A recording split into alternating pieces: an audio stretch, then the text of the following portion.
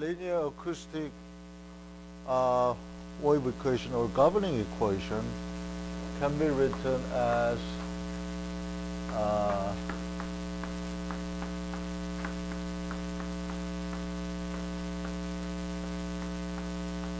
like this. Okay. The solution that satisfies that wave equation has many forms. The simplest form would be plane wave, as we can write for one-dimensional case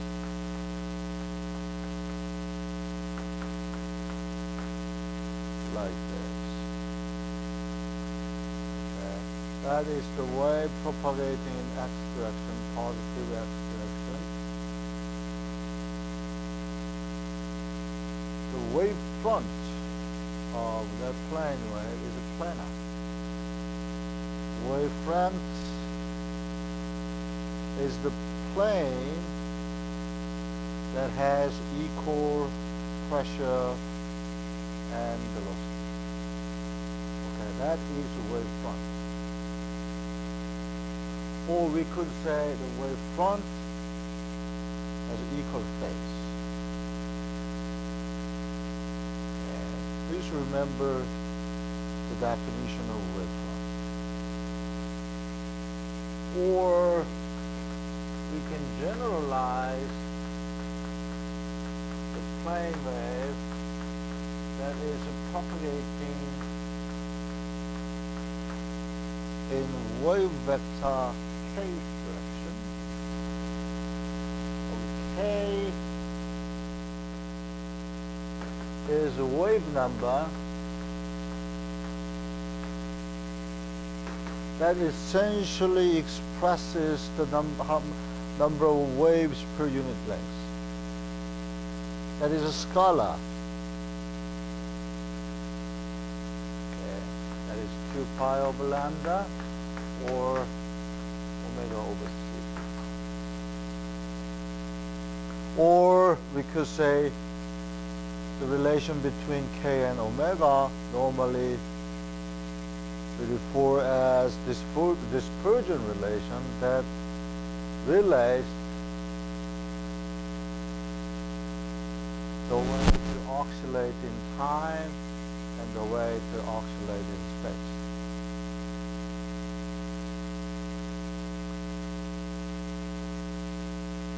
But wave number k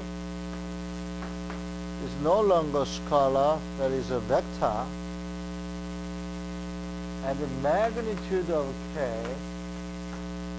is scalar, and that it determines number of waves per unit length. And direction of k, that can be expressed like this. That is the direction of wave number.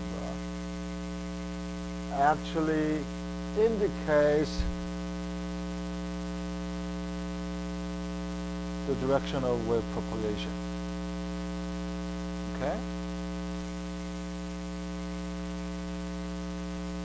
And another possible solution would be the wave that satisfy the following differential equation.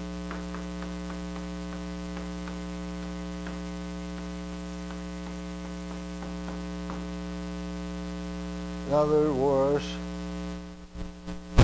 the wave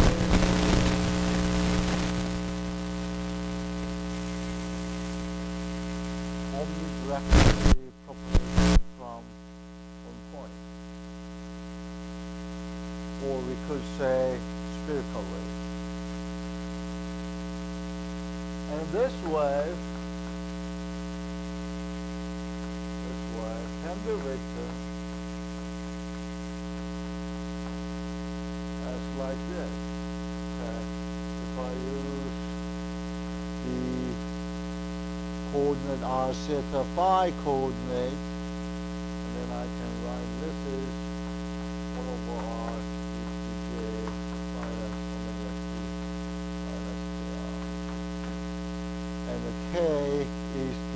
number in radial direction.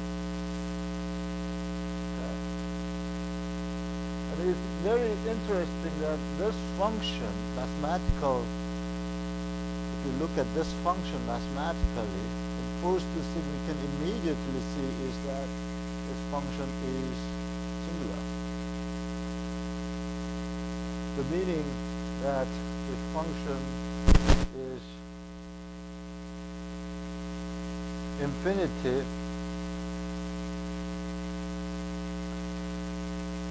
infinite pressure at R equals 0. Okay, it blows up. But interestingly, it satisfies the differential equation. But strictly speaking, it does not satisfy the wave equation at R equals 0. That we call the singular function. Okay?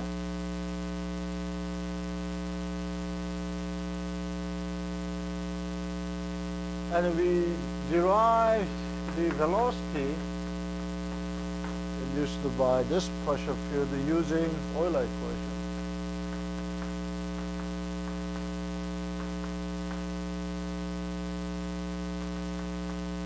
And what we got was A over R and 1 over rho 0 C. Rho 0 C is the characteristic impedance of the medium. And 1 plus J over KR exponential minus J omega T minus KR. Okay. If we compare this pressure and this velocity, compare in terms of phase, whether or not the pressure and velocity has a phase difference.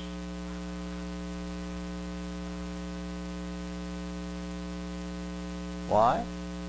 Because as we saw for the infinite string case, the driving point impedance of infinite string was rho 0 C, and pressure and velocity has the same phase. Driving point of impedance has only real part, and we studied the physical meaning of this impedance.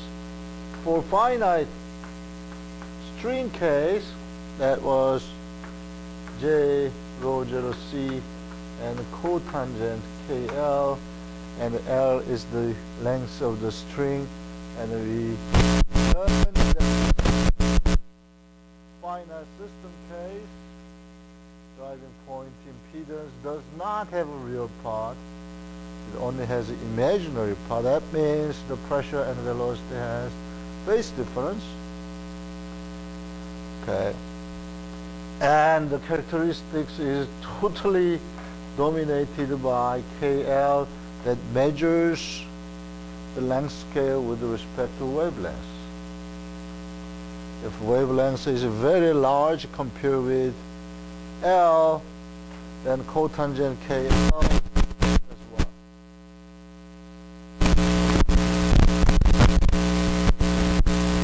Cotangent KL is cosine KL divided by sine KL. Therefore, L is very small, and it goes to infinity. That means that driving point impedance goes to infinity.